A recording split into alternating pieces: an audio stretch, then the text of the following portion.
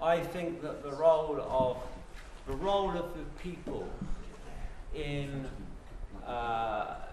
holding governments accountable has become more and more important. No United Nations Development Agency could come to the people that needed it more than any other country in the world. Cambodia was in a state which was worse than the Congo today and worse than any country in Africa. Good evening and welcome to On Record 3, which is featuring a well-seasoned journalist and writer, Tom Fawthrop, and filmmaker, documentary maker. You're based in Chiang Mai, aren't you? I am based in Chiang Mai. Okay, brilliant. Every now and again, there is an explosion of discontent with the way the world is run at the moment.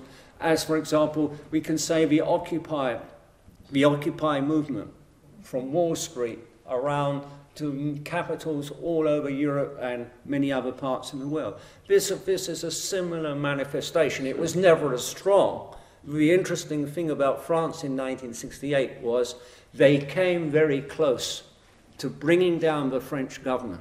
I was in the Philippines when they had the term people's power was coined, where millions of people went into the streets and stopped tanks, and in the end Marcos was overthrown, the dictator in the Philippines, another good friend of Washington.